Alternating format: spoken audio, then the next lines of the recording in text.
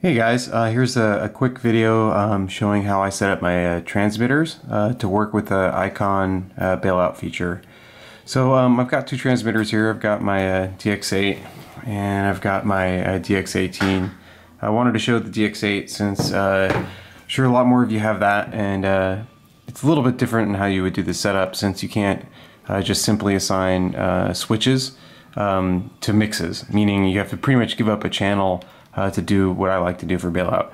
So in the DX8, I use this switch to select the flight mode. So this is flight mode 1, flight mode or flight setup 2, flight setup 3. And so in the flight setup 1, bailout is disarm, and then here, in either of these two positions, bailout's arm. So what I normally, this is my throttle hold switch. I don't like this one. I use this one here. So so what I do is I take off. I'm in setup 1. Helicopter spools up. And then as I get airborne, I just yank that switch down. It's easy to find because it's high up. I like the longer switch. And then as I want to bail out, you know, I can flick into hold, flick back out as I'm flying around, and it works great, just like that. And so I like this method. You know, there's other ways to do it. I think most guys. Oh, and also just want to note that with this kind of setup, I've got three flight modes here: normal mode, idle up, idle 2.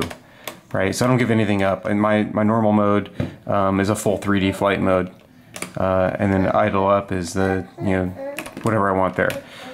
Some guys have the normal mode still, so they take off like an airplane. I don't like that because if I forget, I crash. So no thanks. So to do this on the DX8, what you do is first thing you have to do is basically give up a channel, assign the channel to the switch. And so what I've done is on the channel assignment, so you switch select.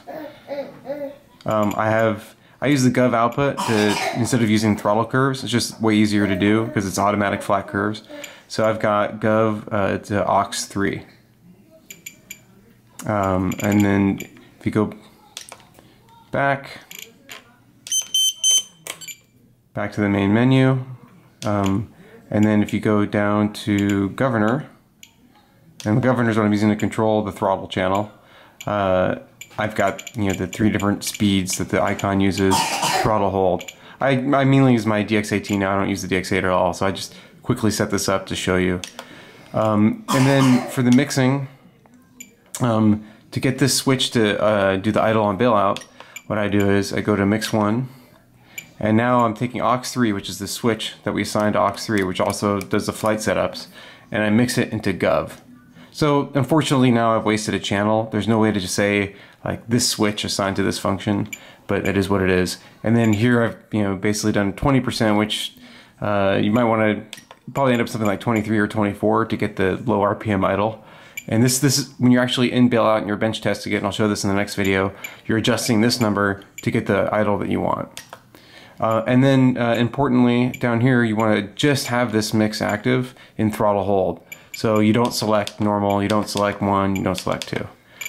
So that's basically the setup on the DX8.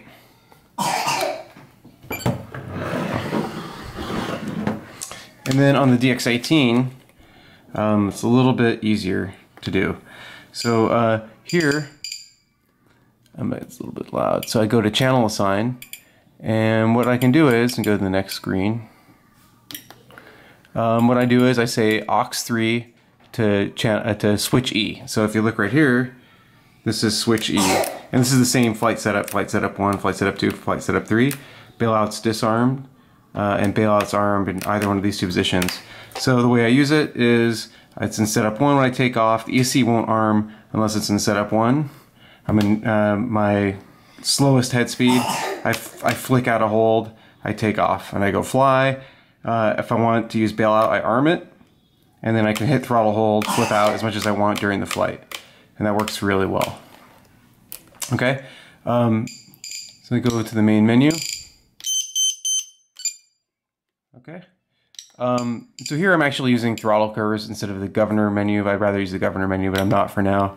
And so in here you see I've got the 3 different flight modes set up, all 3D flight modes, never 0 in here, which is great. And then what I do is I go to mixing, and then here I've got the program mix one, and what I've done is like switch E. So here I can actually use a switch. I don't have to dump a channel to make this work. I've got E to throttle, and then here it's a negative number in the DX18. They changed a little bit how they do it, but it's minus 24% to get the low RPM that I want during bailout. So I have like the 100, 200 RPM. And then I just select hold, to only be active in flight mode hold, not normal 1 or 2. And that's pretty much it for that. So now one warning. This is what I pretty much consider this a current bug in how it's implemented, because it doesn't happen with like other external governor flyby systems that I've used.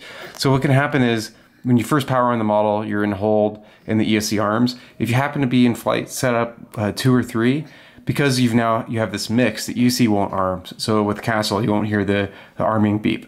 So you got to be in setup 1 and it arms. Okay, once it arms, if you're on the ground, normally you flip out a hold to spool up the model. Well, now if you happen to flip this switch down to setup 2 or 3, the model will spool up to your slow RPM. So there's really 2 switches now that cause the rotors to turn. It won't go to full speed. It's not dangerous like as dangerous as throttle hold, but it's something to note. The flyby system, what it should do is not allow you to pass this low RPM until it's reached the target head speed once. Then it allows it to pass it through. And this makes it possible to use ESCs like Castle that have their own soft start instead of only using the soft start built into the iKon. And you really want to use the soft start in the ESC since it's a lot smoother. So that's a note of caution. I'm hoping they'll fix it in a later release. But for now, just remember that once you're on the ground and your arm, you don't want to bump the switch while you're carrying the model because it will start turning. So it's a bad thing. If you're worried about this, you can put the ESC in multi-rotor mode, and then it won't have that problem because you don't have to worry about the soft start. But then you can't use idle and bailout, meaning you can't have that low RPM that makes the spool up a lot smoother during bailout. So there's some pluses and minuses here. If you're willing to live with this, you can live with it. Otherwise, you can use multi-rotor mode and then hand everything off and just have a little bit harder soft start. Okay, thanks a lot.